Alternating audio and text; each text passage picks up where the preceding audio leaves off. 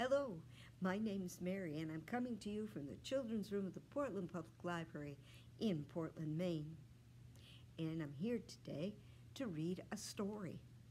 And today we're going to do The Incredible Painting of Felix Clousseau by Jon Agee. It was published in 1988 by Farrar, Straus, Giroux. In Paris, the Royal Palace was holding its grand contest of art. From all over the city, painters came to show their pictures. One of them was an unknown painter named Felix Clousseau.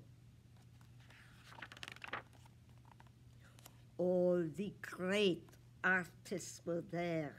Gaston de Stroganoff showed the king on his throne. Félicien Café showed the king on horseback. Alphonse le Camembert showed the king in armor. Then Clousseau showed his painting. Outrageous, the judges cried. Never had they seen such a ridiculous painting. Then, suddenly, quack! A sound came from the painting. The judges were stunned. Clousseau was awarded the grand prize. They called him a genius. It was the first time in history a painting had quacked. But that was only half of it.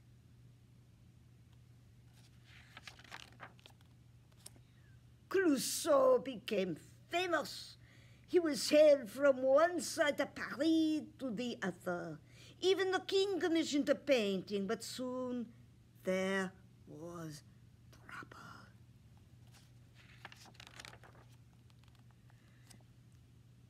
A wealthy baroness on the Clousseau painting called the sleeping boa constrictor. One night, it awoke. In fact, wherever there was a Clousseau canvas, there was chaos.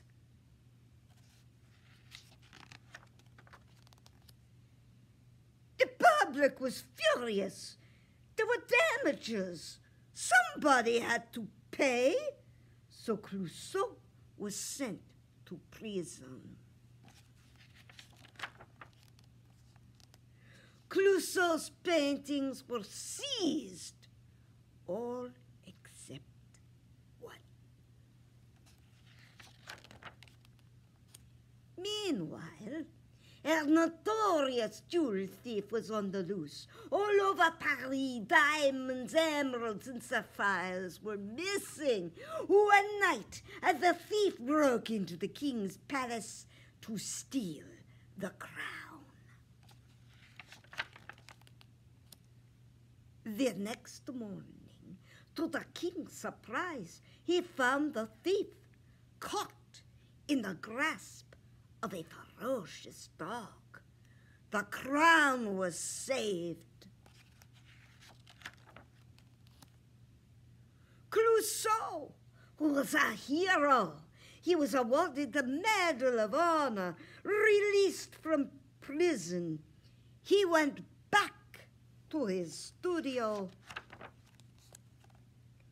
and returned to his painting. And that is The Incredible Painting of Felix Clousseau by Jon Agee. It was published in 1988 by Farrar, Straus, and Giroux. I hope you enjoyed our story today, and maybe you want to go and do a painting of your own now. That's it for today, and until next time, bye-bye.